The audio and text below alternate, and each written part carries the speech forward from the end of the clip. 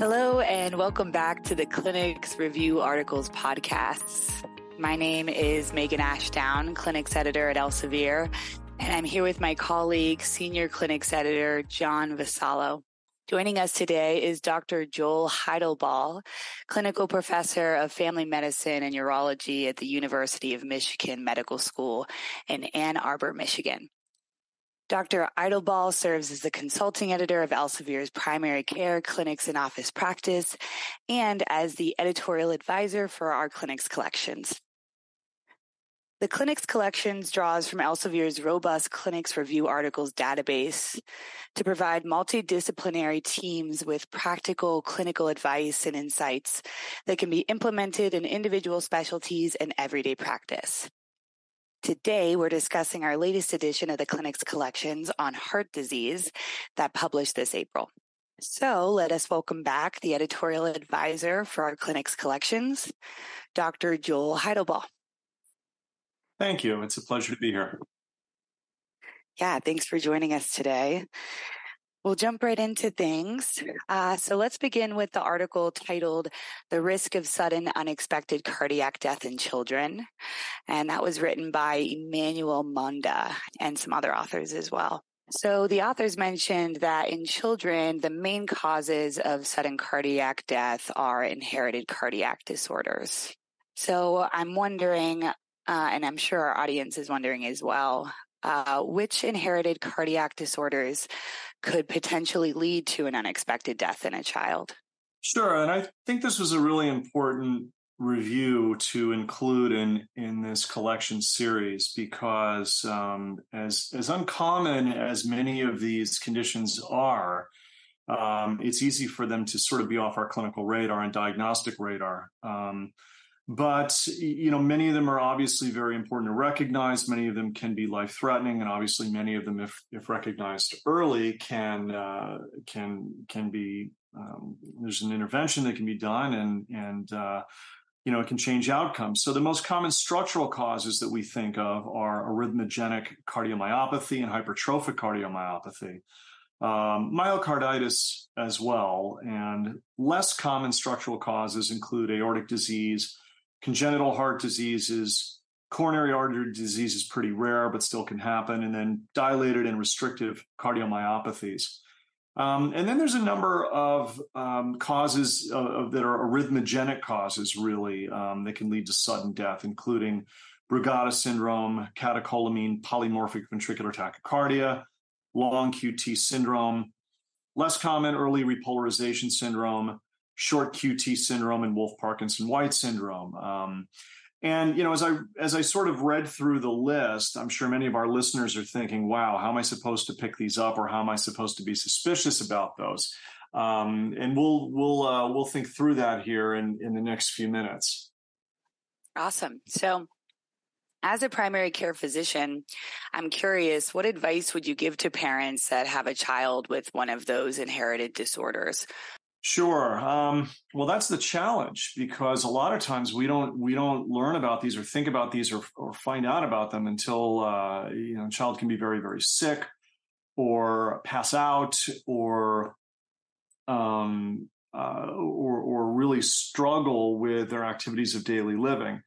So the advice to give parents is to really think about family history and think about risk. And that's something that can be easily discussed with a child's family physician or pediatrician, thinking about different types of heart disease in other children, adolescents, and adults throughout the family.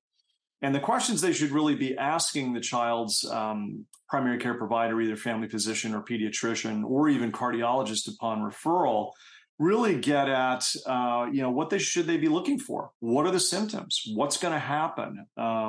What can we do to try to prevent any kind of bad outcome? And what do I need to be on the lookout for? But then also, especially for families that may go on to have other children, what are the risks of other children having similar syndromes? I know you just mentioned a little bit about prevention. So obviously a sudden and unexpected death is a tragedy, especially when it's a child. Could you talk a little bit more about prevention strategies? Sure. So the authors do a great job of breaking this down into a couple different categories to think about. Again, starting with trying to identify patients at risk, and then trying to prevent any kind of event or primary prevention, and identifying the underlying cause and implementing strategies to try to prevent any further events or secondary prevention here. And a lot of this is just really going to have to come through longitudinal care with the primary care provider and the child's cardiologist. But again, understanding symptoms, understanding risks, and then really getting into are there any limitations that you place on the child in their activities of daily living? And you talked a little bit about potential symptoms like passing out. What are some of the other warning symptoms to look out for? A lot of them can be very vague. A lot of them can be very vague, from getting winded really quickly or decreased exercise tolerance, or very astute parents saying, wow, my child just isn't acting normally today. Usually they like to run around the house and play, and now they're not. Or breathing difficulties, discoloration, child not appearing well or appearing as if they don't feel well, appearing more fatigued.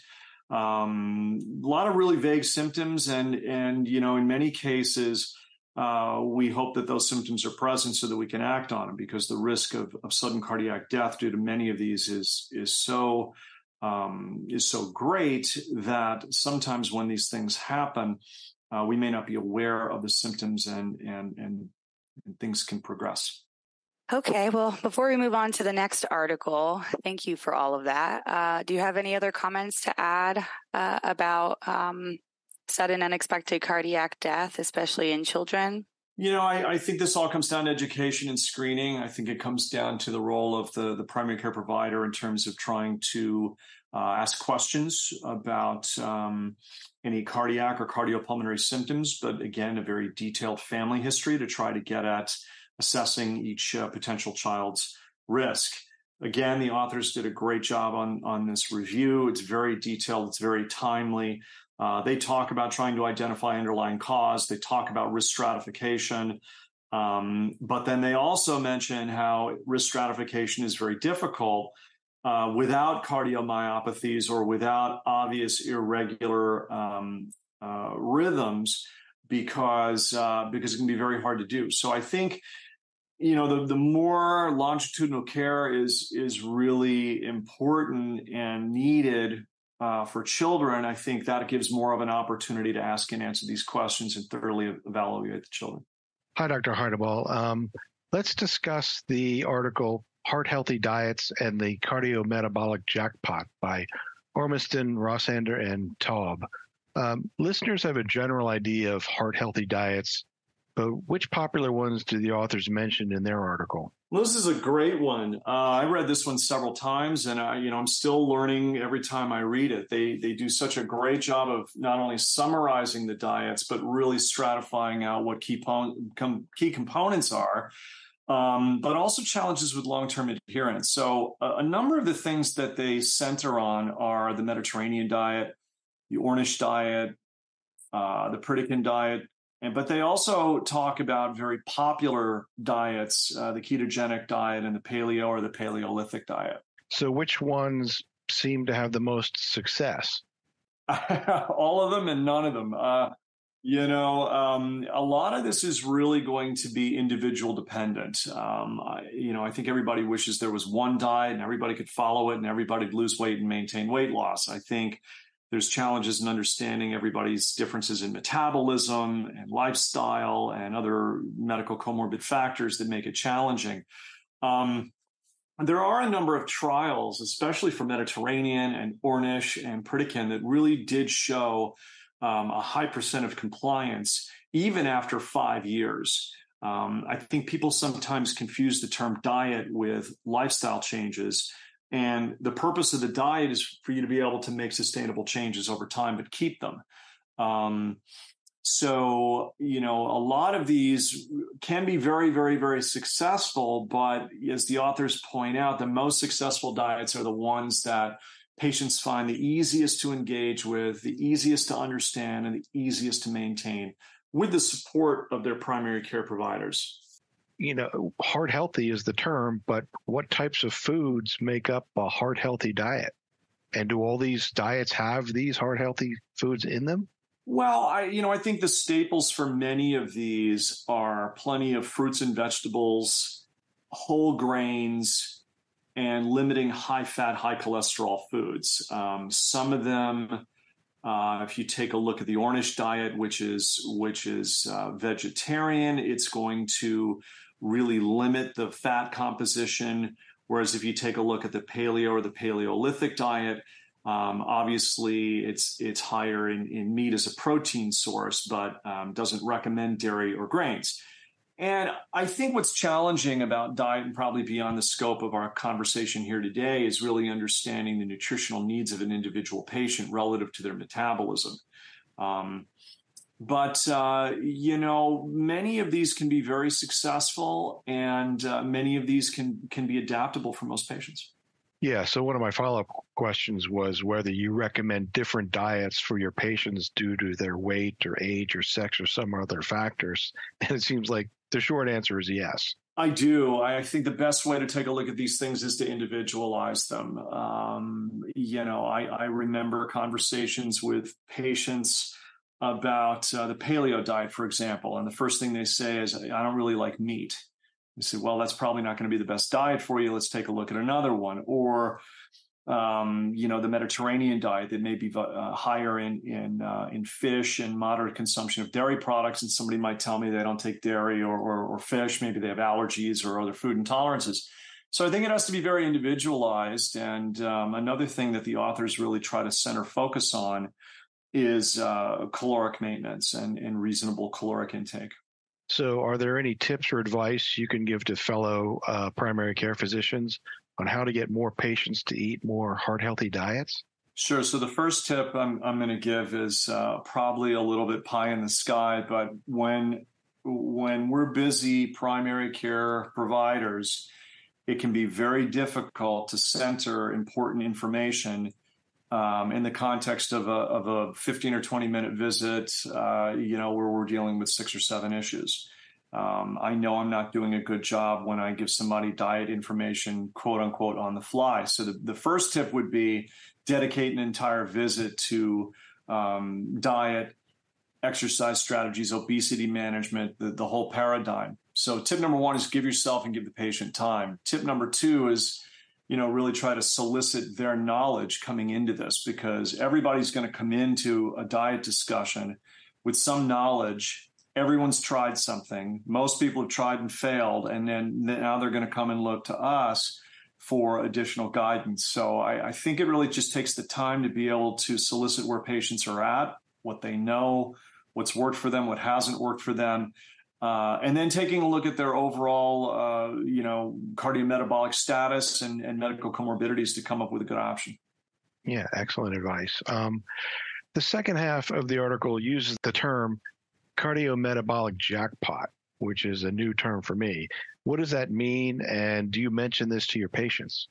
I haven't, but I'm going to steal this term. I love this term.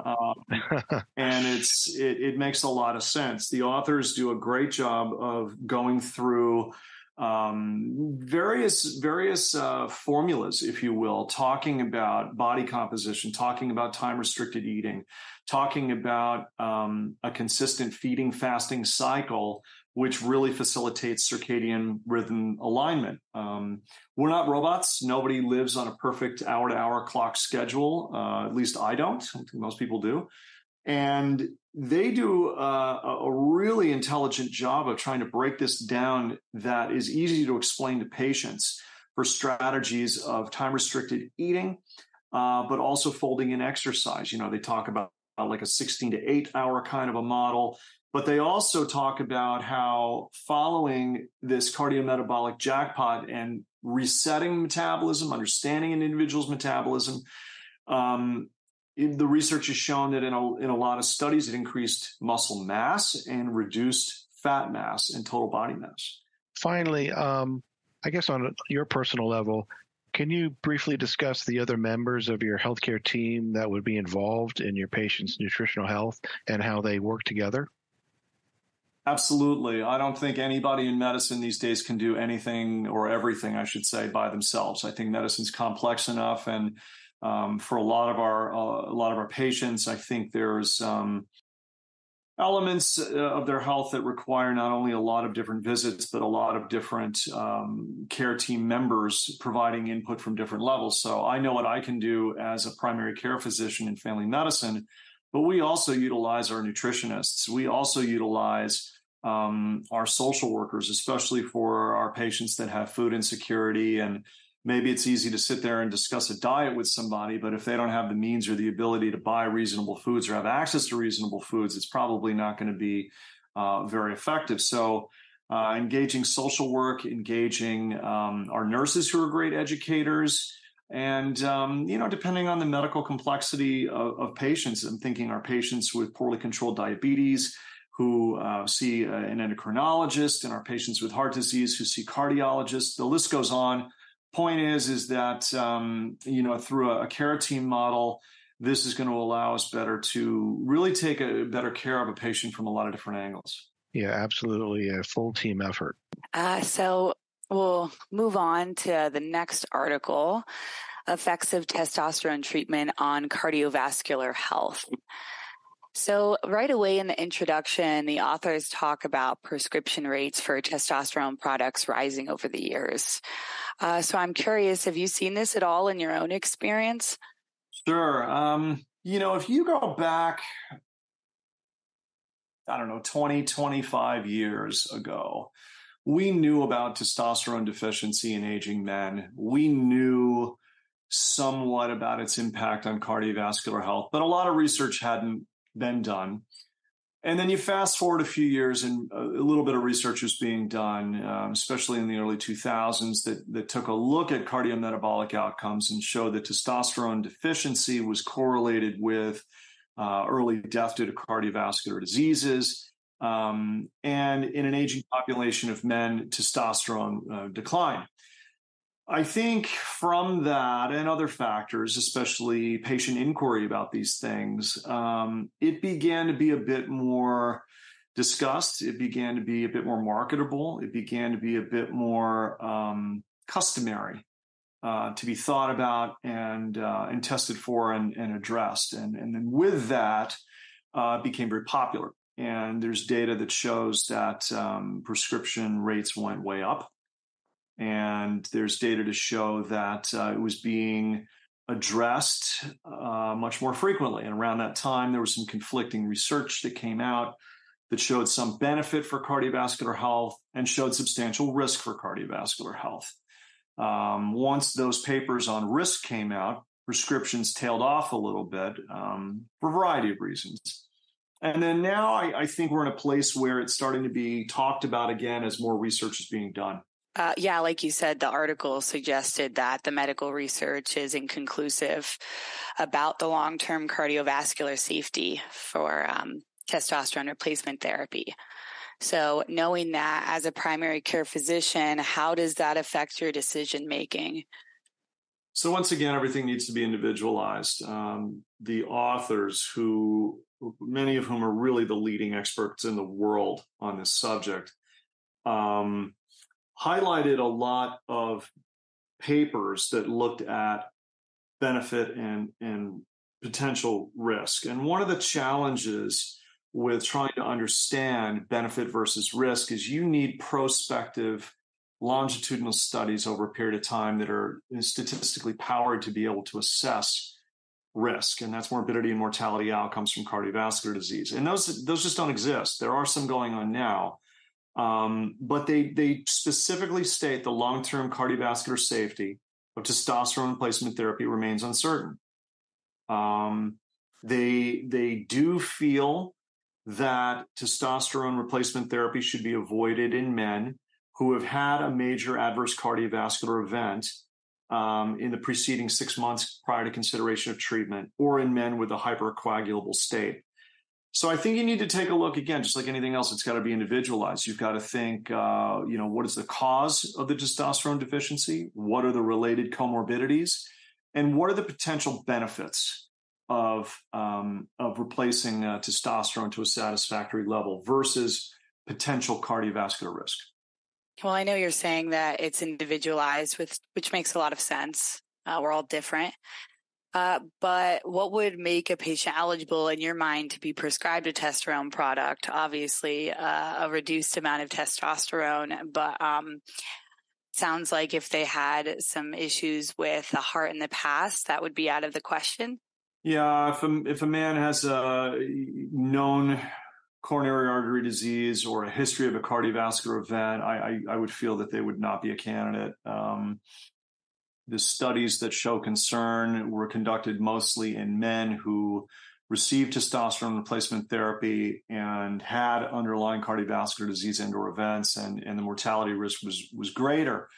So for the patients in my mind who are eligible, the best ones, we follow the guidelines, the endocrinology guidelines, the American Urological Association guidelines, and you try to get a sense of what the cause of testosterone deficiency is to determine if there's a way that that can be mitigated before replacing the testosterone, or really, again, just looking at risks and benefits relative to outcomes. We see a lot of men who have other endocrinopathies, diabetes, thyroid disease. We see a lot of men who have a lot of obese status, visceral adiposity, poorly controlled diabetes. In many cases, those men, coupled with symptoms of decreased stamina, erectile dysfunction, decreased libido, perhaps mood changes, things like that, may be benefit. But I think everybody really needs to be watched very closely and obviously monitored. And last question before we move on to the last article. When would you refer your patient to an endocrinologist, and how would you work together to ensure your patient's cardiovascular health? Sure. The answer to that is, I think it really depends on the level of comfort of the primary care provider. There's a lot of folks who feel comfortable in hormone management, and there's a lot of folks who may not. I know endocrinologists who don't necessarily engage in a lot of testosterone replacement therapy. I know endocrinologists who do. I would say that also holds true for urologists. So I think it's about level of comfort based upon the individual practitioner, but I also think it's about a collaborative effort. If I was going to refer a patient to endocrinology, I'd want to work closely with them, and I think they're going to need to understand the full picture of the patient, again, relative to cardiometabolic risk. I would also throw cardiology into that discussion. For patients who may stand some benefit from testosterone replacement therapy, but also may have some unmitigated cardiovascular risk. For our listeners, this clinics collection actually has over 20 articles, but we're just discussing 4 of them. And the final article is by Doctors Fedson and Boskert on telehealth and heart failure. They write, quote, telehealth can be largely divided into 3 areas: clinician-to-clinician communication, the patient interacting with mobile health technologies, and lastly, clinician-patient interaction, unquote. So let's take each one individually. How does telehealth work for clinician-clinician communication? Sure. So, telehealth's been a really, really interesting invention. There are places that were doing this before the pandemic, and I think the pandemic really threw us into it out of necessity for caring for our patients at a time when it was much more challenging to do. I think the bigger health systems and health networks are, the more complicated it is for everyone to communicate. However, with an electronic medical record, it, in a lot of ways, has become a lot easier. In managing patients a number of years ago, I either didn't hear from my specialty colleagues, or eventually I got something in the mail from them. Now with telehealth for clinician-to-clinician communication, things are a lot more real time. Things are a lot more streamlined. And I think that communication really enhances the benefit of the outcomes of the patients. Yeah, much quicker communication too, right? Definitely. Instantaneous. Definitely. Mm-hmm. The next area is patient interaction with mobile health technologies. Of course, there's plenty of those, but what types of remote monitoring specific to heart disease do you work with? It ranges from devices that patients wear on their wrists that manage, or I shouldn't say manage, that monitor pulse, heart rhythm, blood pressure, a variety of different cardiac vital signs, if you will. And many of those mobile health technologies now have the capability of transmitting that data directly to the electronic medical record. And we see this with cardiology. We see this with diabetes, patients checking their finger sticks at home. But the ability to have a patient have a device that interacts with their medical record allows them to send that data directly to the clinician and the clinician's healthcare team. And that can improve management. And how do these patients handle these technologies? Is there a learning curve to these? There is. I have some patients who are, fantastically savvy with this, and I've got patients who are engineers that create graphs and come in and show me calculus on how they've interpreted their own data that is several levels above me, many levels above me, and then I have patients that struggle with it. I think. Perhaps my academic setting is a bit unique because I probably have more resources than others to be able to have nurses and educators work with patients to try to teach them how to use some of these devices and upload information. So I'd say there's definitely a learning curve, but I think as these things advance, the intuitiveness and the ease of use will continue to also advance and hopefully be seamless. And finally, the last area of telehealth is the most well-known one, especially since the pandemic, and that's the clinician-patient interaction. And how have you seen it evolve over the years? Is it still growing or plateauing, or what are your thoughts now? Sure. During certain parts of the pandemic, it was all we had, or almost all we had, and then as that epidemiologic curve went up and down relative to COVID cases in our various areas, that really dictated how many patients we were seeing in clinics, or how and when we could see them, really. And so again, we use telehealth, either video visits or telephone visits, or patients communicating with healthcare portals to get us data and information to be able to find a way to take care of them. And it really happened out of necessity. I think the learning curve was steep. I think the boom was steep. We fortunately now are in a place where we're seeing more in-person appointments. But I think it's here to stay. I think the clinician-patient interactions over virtual care and telehealth initially were tough. I'll totally admit at the beginning, I think we did it out of necessity, but I became a skeptic to some point because maybe I'm old school, but I wanted to be able to see a patient and listen to their heart and measure their vitals. And immediately, if you're talking about heart failure and other heart conditions, and you take away the ability to do all of that, you start to question how well you can actually take care of somebody. But with devices and with patients being able to check blood pressures at home, or check some vitals at home, or it's not uncommon, I'll be on the phone with someone or video visit with someone, and I'm trying to manage their volume status so that they don't go into heart failure exacerbation. And I'm talking to them about their diuretic dose, and I'll tell you what, go step on the scale, come back, tell me what you weigh today.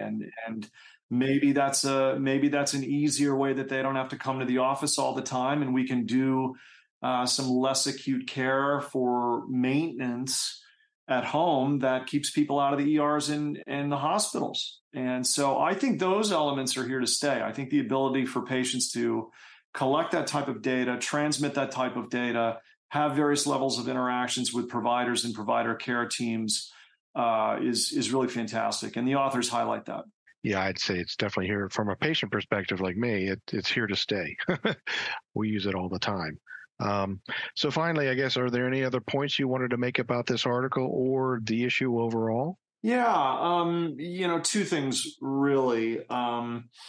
One, especially for our patients with moderate to advanced heart failure, I think these hybrid models of care, including telehealth, will continue to evolve. And that's going to fit a role not only for routine office visits, but more acute office visits, and even post-discharge and post-hospital follow-up visits.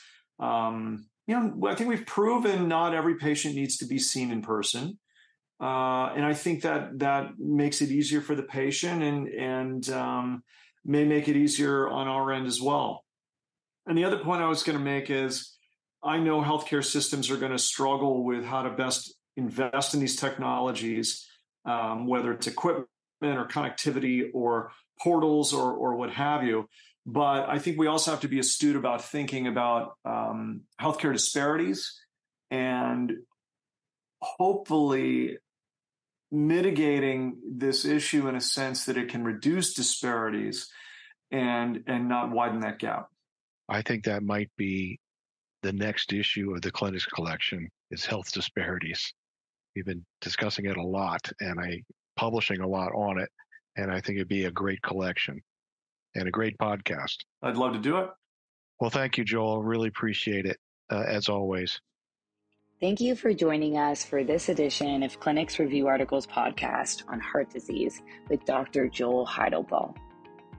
To purchase this clinics collection on heart disease or other recent editions on COVID, telehealth, or addiction medicine, please visit us.elsevierhealth.com.